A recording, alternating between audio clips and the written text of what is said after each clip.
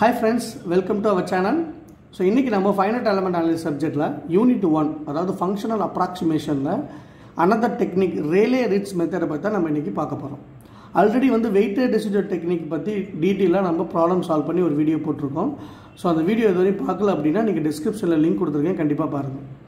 Okay, இன்றைக்கி நம்ம Rayleigh-Ritz மெத்தட்னா என்ன, அதை வச்சு நம்ம எப்படி ஒரு டிஃபரன்ஷியல் ஈக்குவேஷனை சால்வ் பண்ணி ஒரு சொல்யூஷனை எடுத்துகிட்டு வருது அப்படிங்கிறத ஃபுல்லாகவே இந்த வீடியோவில் பார்க்கலாம். ஸோ வீடியோவை ஸ்கிப் பண்ணாமல் பாருங்கள். அதுக்கு முன்னாடி நம்ம சேனலை சப்ஸ்கிரைப் பண்ணாமல் இருந்தீங்கன்னா கண்டிப்பாக சப்ஸ்கிரைப் பண்ணிக்கோங்க. ஸோ பக்கத்தில் இருக்கிற பெல் பட்டனை கிளிக் பண்ணிக்கோங்க. ஓகே, ஸோ வாங்க வீடியோக்குள்ளே போகலாம். ஸோ இந்த Rayleigh-Ritz மெத்தட் எப்படி வந்து ஒரு டிஃபரன்ஷியல் சால்வ் பண்ணுறார் அப்படின்னா, அவர் இந்த மினிமம் பொட்டன்ஷியல் எனர்ஜி பிரின்சிபல் அப்படிங்கிற இந்த மெயின் கான்செப்ட் இதை வச்சு தான் ஒரு டிஃபரன்ஷியேஷனை சால்வ் பண்ணி அதோட சொல்யூஷனை எடுத்துகிட்டு வர்றாரு.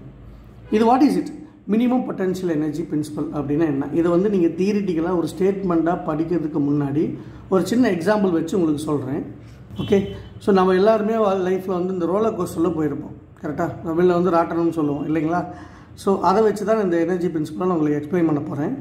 இந்த ரோலர் கோஸ்டர் பார்த்தீங்கன்னா ஸ்டார்டிங்கில் நீங்கள் இந்த பொசிஷனில் ஏறி உட்காடுறீங்க, ஓகேங்களா? ஸோ இது வந்து பார்த்திங்கன்னா உங்களோட எர்த் சர்ஃபேஸில் வந்து கம்மியான டிஸ்டன்ஸில் இருக்கும். அப்போ உங்களுக்கு இருக்கிற பொட்டன்ஷியல் எனர்ஜி பார்த்திங்கன்னா மினிமமாக இருக்கும், கரெக்டாக? ஏன்னா பொட்டன்ஷியல் எனர்ஜி அப்படிங்கிறது டேட்டம் ஹைட் அதிகமாக பொட்டன்ஷியல் எனர்ஜி அதிகமாகிட்டே போகும், ஓகேங்களா? இப்போ திரும்ப இந்த ரோலர் கோஸ்டர் ரொட்டேட் ஆகுது. நீங்கள் என்ன பண்ணுவீங்க, இங்கேருந்து பொசிஷன் மாதிரி மேக்ஸிமம் ஹைட்டான இந்த பொசிஷனுக்கு நீங்கள் வரீங்க. இப்போ வந்து பார்த்தீங்கன்னா எர்த் சர்ஃபேஸில் நீங்கள் அதிகமான டிஸ்டன்ஸில் இருப்பீங்க. அப்போ உங்கள் பாடியில் வந்து பொட்டன்ஷியல் எனர்ஜி ரொம்ப அதிகமாக இருக்கும், ஓகேங்களா? ஸோ இப்போது இது மறுபடியும் இது லைட்டாக ரொட்டேட் ஆக ஆரம்பிச்சுது அப்படின்னா இங்கேருந்து சர்ன்னு அப்படியே நீங்கள் கீழே வருவீங்க. வந்துட்டு திரும்ப இந்த பொசிஷன் நிற்காமல் மறுபடியும் மேலே போவீங்க. இங்கே போகிறதுக்கான காரணம் இங்கேருந்து எவ்வளோ எனர்ஜி லாஸ் பண்ணீங்களோ அந்த எனர்ஜி இங்கே யூஸ் ஆகும் மேலே போகிறதுக்கு. Okay, the potential energy convert into the kinetic energy, ஓகேங்களா? ஸோ திரும்ப நீங்கள் இந்த ஒரு பொசிஷன் வருவீங்க. அதாவது எந்த ஒரு எக்ஸ்டர்னல் ஃபோர்ஸும் கொடுக்கலைன்னா நீங்கள் திரும்ப எகைன் இந்த பொசிஷன் திரும்ப கீழே இந்த பக்கம் வந்து இப்படி மேலே போவீங்க. ஸோ இப்படியே ஆசிலேட் ஆகிட்டே இருப்பீங்க, கரெக்டாக? ஸோ எக்ஸ்டர்னல் ஃபோர்ஸ் கொடுத்தா தான் நீங்கள் திரும்ப ஒரு ஃபுல் ரவுண்டு நீங்கள் அடிக்க முடியும். ஸோ ஆசிலேட் ஆகிட்டே இருப்பீங்க. இப்போ நீங்கள் ஆசிலேட் ஆகிற பாயிண்ட்டோ இல்லை மேலே இருக்கிற பாயிண்ட்டோ எப்பவுமே உங்கள் பாடி வந்து ஈக்குலிபிரியம் கண்டிஷனில் இருக்காது, ஓகே? அது ஒரு மூவிங் ஆகிக்கிட்டே தான் இருக்கும், கரெக்டாக? ஸோ எந்த பாயிண்ட் அதை வந்து ஈக்குலிபிரியம் கண்டிஷன் இருக்குன்னா நீங்கள் கரெக்டாக ஆசிலேட் ஆகி ஃபைனலாக ஒரு பாயிண்ட் வந்து நிற்பீங்க. அது எந்த பாயிண்டில் நீங்கள் எந்த பாயிண்டில் போய் ஏறினீங்களோ அதே பாயிண்டில் வந்து நிற்பீங்க, கரெக்டாக? ஸோ இந்த பாயிண்டில் தான் உங்கள் பாடி வந்து ஈக்குலிபிரியம் கண்டிஷனில் இருக்கும், ஓகே? ஸோ இந்த ஸ்டேட்மெண்ட் என்ன சொல்லுதுன்னா, out of all the displacement, எந்த டிஸ்பிளேஸ்மெண்ட் வந்து ஈக்குலிபிரியம் கண்டிஷனில் இருக்கோ அது வந்து என்ன இருக்கும், மினிமம் பொட்டன்ஷியல் எனர்ஜி லெவலில் இருக்கும், ஓகேங்களா?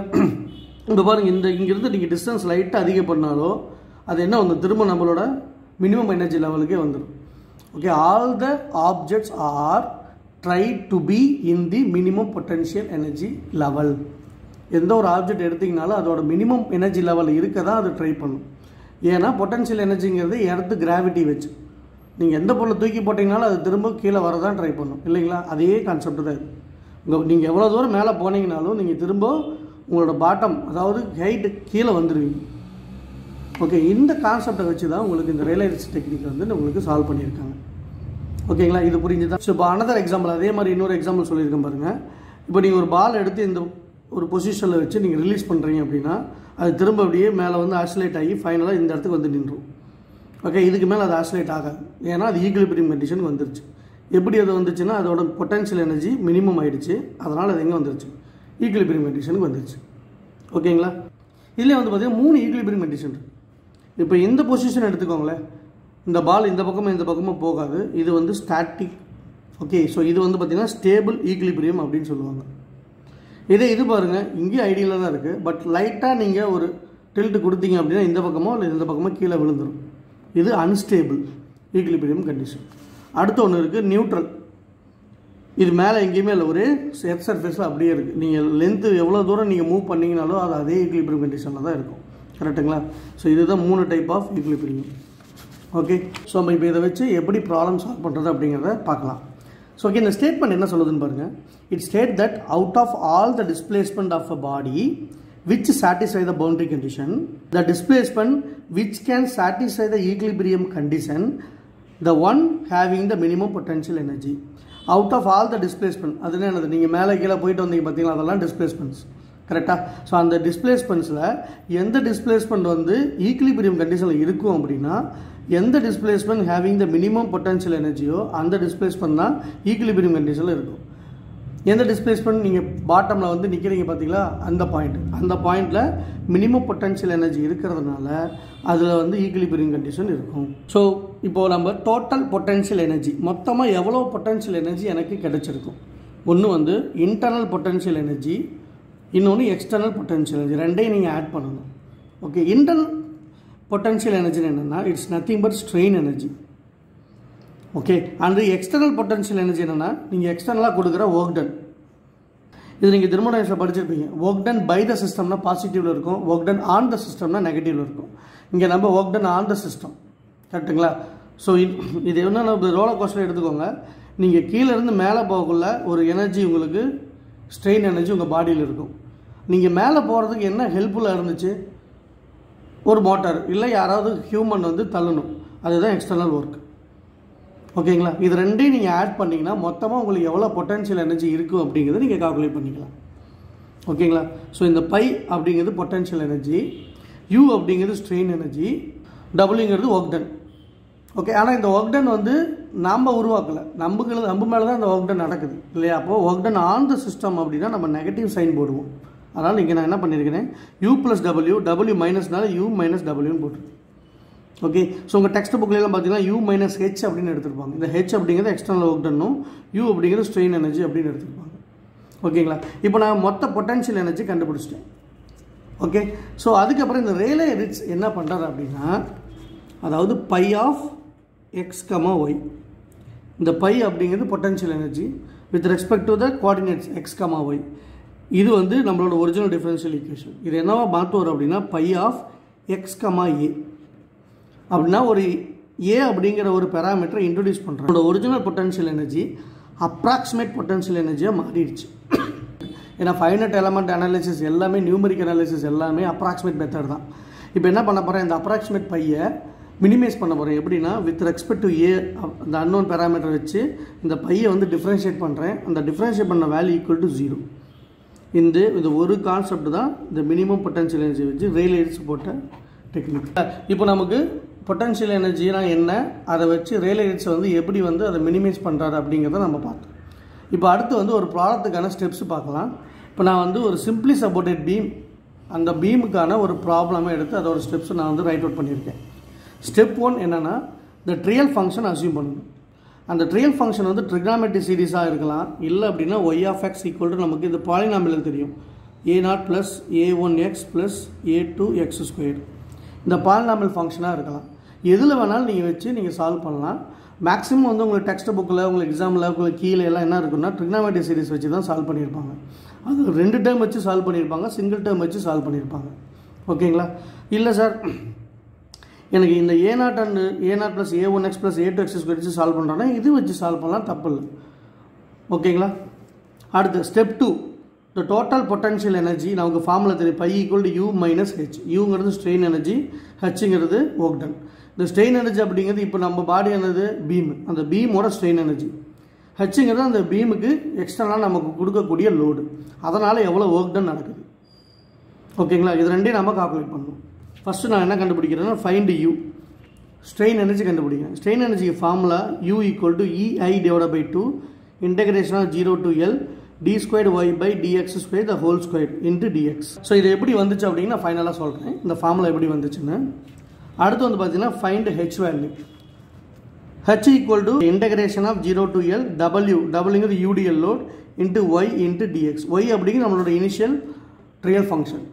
ஓகேங்களா? ஃபங்க்ஷன் நீங்கள் அஷ்யூம் பண்ணீங்களே அந்த ஃபங்க்ஷன் தான் Y of X into dx. இது வந்து எந்த டைப் ஆஃப் லோடுக்குன்னா UDL லோடுக்கு. இதே நமக்கு பாயிண்ட் லோடு கொடுத்துருக்காங்க சம்மில் அப்படின்னா அதுக்கு work டனுக்கு formula W into Y maths. Y maths எங்கே இருக்குன்னா நம்மளோட பீமோட சென்டர் பாயிண்டில் at X equal to L by 2 centre. ஓகேங்களா? இப்போ என்ன பண்ண போகிறோம்னா இந்த யூ வேல்யூவையும் h வேல்யூவும் இந்த first equation pi equal to u minus h ல சப்ஸ்டிட்யூட் பண்ணுங்க. ஓகேங்களா? u and h value substitute இந்த ஈக்குவேஷன் 1. நமக்கு pi அப்படிங்கிற ஒரு வேல்யூ கிடைக்கும். ஓகேங்களா? அடுத்து நம்ம we are applying the minimum potential energy principle. என்ன சொல்லியிருக்கேன்? dou by dou a to 0. இதை நீங்கள் சப்ஸ்டிட்யூட் பண்ணீங்க அப்படின்னா டிஃபரன்ஷியேட் பண்ணிங்கன்னா உங்களுக்கு என்ன கிடைச்சிடும்னா அன்னோன் வேல்யூ a எனக்கு கிடைச்சிடும். ஸோ இந்த a வேல்யூ டைரெக்டாக ட்ரியல் ஃபங்க்ஷனில் கொண்டு வந்து சப்ஸ்டிட்யூட் பண்ணுங்கள். அதுதான் உங்களோட ஃபைனல் சொல்யூஷன். ஓகேங்களா? ஸோ இப்போ இதுக்கப்புறம் நீங்கள் எந்த பாயிண்டில் வேணுமோ அந்த பாயிண்டில் டிஃப்ளெக்ஷன் கண்டுபிடிச்சிக்கலாம். இப்போ x ஈக்குவல் டு எல்னு போட்டிங்கன்னா end point, x equal to L/2னா centre point, L/3 L/4 எந்த பாயிண்டில் வேணாலும் உங்களுக்கு இந்த டிஸ்பிளேஸ்மெண்ட் ஆர் டிஃப்ளெக்ஷன் நீங்கள் கண்டுபிடிச்சிக்கலாம். அடுத்து bending moment formula m equal to EI into d²y/dx². நமக்கு இந்த d²y/dx² ஃபஸ்ட்டு ரெண்டாவது ஸ்டெப்லேயே கண்டுபிடிச்சிருப்போம். ஓகே, அதை தூக்கிட்டு வந்து இங்கே சப்ஸ்டிட்யூட் பண்ணுங்கள். சப்ஸ்டிட்யூட் பண்ணி இதில் சப்ஸ்டிட்யூட் பண்ணிங்கன்னா உங்களுக்கு m வேல்யூ. நம்ம இப்போது இந்த ஸ்ட்ரெயின் எனர்ஜி எப்படி வந்து பீமுக்கு அந்த ஃபார்முலா வந்துச்சு அப்படிங்கிறத பார்க்கலாம். Strain energy of the beam நமக்கு பெண்டிங் ஈக்குவேஷன் தெரியும். m/i equal to σ/y. இங்கே சிக்மா போட்டு வச்சுக்கோங்க. இந்த ஒய்யை கொண்டு போய் மல்டிபிள் பண்ணிக்கோங்க. m/i இன்ட்டு ஒய்ன்னு வரும். அதுக்கப்புறம் young modulus equal to σ/e, அதாவது stress by strain. Strain equal to σ/e. இந்த இ இங்கே கொண்டு வந்து இங்கே கொண்டு போயிடுங்க. ஓகேங்களா? So strain energy of the length of dx and dA area. ஒரு ஸ்மால் லென்த்துக்கு ஒரு ஸ்மால் ஏரியாவோட ஸ்ட்ரெயின் எனர்ஜிக்கு ஃபார்முலா எழுதுங்க. ஸ்ட்ரெயின் எனர்ஜி நமக்கே தெரியும், ½ into sigma into e, strain into stress. ஓகேங்களா? So strain into stress into small area dA, small distance dx, integration of a மொத்த ஏரியாவுக்கு. இந்த பக்கம் இருக்குது ஸ்மால் ஸ்ட்ரெயின் எனர்ஜினால் du. 1/2 இன்டகிரேஷன் சிக்மாவுக்கு பதில் இந்த வேல்யூ சப்ஸ்டிட்யூட் பண்ணுங்கள். m/i இன்ட்டு ஒய் சப்ஸ்டிட்யூட் பண்ணிக்கோங்க. அடுத்து ஸ்ட்ரெயினுக்கு பதிலாக σ/e இந்த ஃபார்முலா சப்ஸ்டிட்யூட் பண்ணிக்கோங்க. ஆல்ரெடி நமக்கு சிக்மாவுக்கு என்ன ஃபார்முலா தெரியும்? m/i into Y. இதை இங்கே சப்ஸ்டிட்யூட் பண்ணுங்கள். ஓகே, அதாவது இ ஈக்குவல் டு என்னென்னு வரும்? m/i இன்ட்டு இ இன்ட்டு ஒய்ன்னு வரும். ஸோ மறுபடியும் இதை சப்ஸ்டிட்யூட் பண்ணிங்கன்னா m மல்டிப்ளை m² ஆகிடும், i மல்டிப்ளை i² வரும், இ முன்னாடி வந்துடும், இன்ட்டு ஒய் மல்டிப்ளை y² ஆகிடும், இன்ட்டு dA. கரெக்டுங்களா? ஸோ இந்த dx அப்படி இதை மட்டும் தனியாக எடுத்துக்கோங்க. Integration of y² into dA இதை தனியாக எழுதுங்க. இன்டகிரேஷன் ஆஃப் y² dA நமக்கு என்னன்னு தெரியும்? ஐன்னு தெரியும். ஸோ இதுக்கு மொத்தமும் ஐன்னு வந்துடும். இந்த இடத்துல கீழே நமக்கு i² இருக்குது, இங்கே மேலே i இருக்குது. ஐ கேன்சல் ஆச்சுன்னா m²/ei, இங்கே dx, இங்கே 1/2 இருக்குது. இது மட்டும் தான் நமக்கு வேல்யூ இருக்கும். ஓகேங்களா? அதுக்கப்புறம் இந்த m எப்படி மாறுது அப்படிங்கிறது பார்க்கலாம். நமக்கு இந்த radius of curvature beam bend ஆனதுக்கப்புறம் அந்த பெண்டுக்கு வந்து ரேடியஸ் ஆஃப் கர்வேச்சர் r எடுப்போம். நம்ம எடுத்துக்க டிஸ்டன்ஸு dx, ஸ்மால் டிஸ்டன்ஸ். அப்போ இந்த ஆங்கிள் ஸ்லோப் ஆங்கிள் வந்து d θ, ஸ்மால் டிஸ்டன்ஸ். இப்போது நமக்கு எப்பவுமே தெரியும் ஆர்க்கோட லென்த் வேணும்னா ரேடியஸ் இன்ட்டு ஆங்கிளை மல்டிபிள் பண்ணுவோம். So dx equal to r into dθ.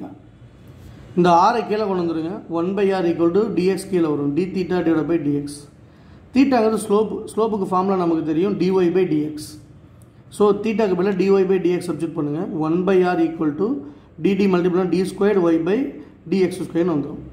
கரெக்டுங்களா? அதுக்கப்புறம் இந்த ஃபார்முலா வாங்க. m/i ஈக்குவல் டு e/r அப்படிங்கிற ஒரு ஃபார்முலா நமக்கு தெரியும். இந்த ஈயை கீழே கொண்டு வந்துடுங்க. 1/r கிடச்சிடும். 1/rக்கு தான் நமக்கு என்ன தெரியும்? d²y/dx². அப்போது m/i ஈக்குவல் டு d²y/dx² வந்துடும். அப்போ ஃபைனலாக m ஈக்குவல் டு என்னன்னு கிடைக்கும்? ei இன்ட்டு d²y/dx² கிடைக்கும். m² போட்டிங்கன்னா இது மொத்தமும் ஸ்கொயர்ட் ஆகும். ஸோ நமக்கு இந்த இடத்துல m² இருக்கு இல்லையா, இதுக்கு பதிலாக இதை சப்ஸ்டிட்யூட் பண்ணுங்கள். ei ஸ்கொயர்ட் ஆகிடும், d²/dx² அது ஹோல் ஸ்கொயர்ட் ஆகும்.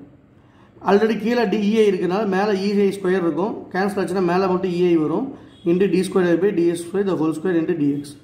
நம்ம ஸ்மால் ஏரியாவுக்கு தான் எனர்ஜி போட்டிருக்கோம். இதை போத் சைடு இன்டகிரேட் பண்ணுங்கள். கரெக்டாக என்ன ஆகும்? டிங்கிறது u ஆகும்.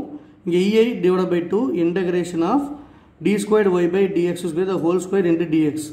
dxக்குனால xோட லிமிட் இங்கே நம்ம போடணும். So this is the formula for strain energy for the beam. Next வந்து இந்த ப்ரொசீஜரை யூஸ் பண்ணி எப்படி ப்ராப்ளம் சால்வ் பண்ணுறது அப்படிங்கிறத நம்ம நெக்ஸ்ட் வீடியோவில் பார்க்கலாம். ஓகேங்களா? ஸோ மறக்காமல் நம்ம சேனலை சப்ஸ்கிரைப் பண்ணிக்கோங்க. இந்த வீடியோ பிடிச்சிருந்தாலும் லைக் பண்ணுங்கள். தேங்க்யூ. ஜெய்.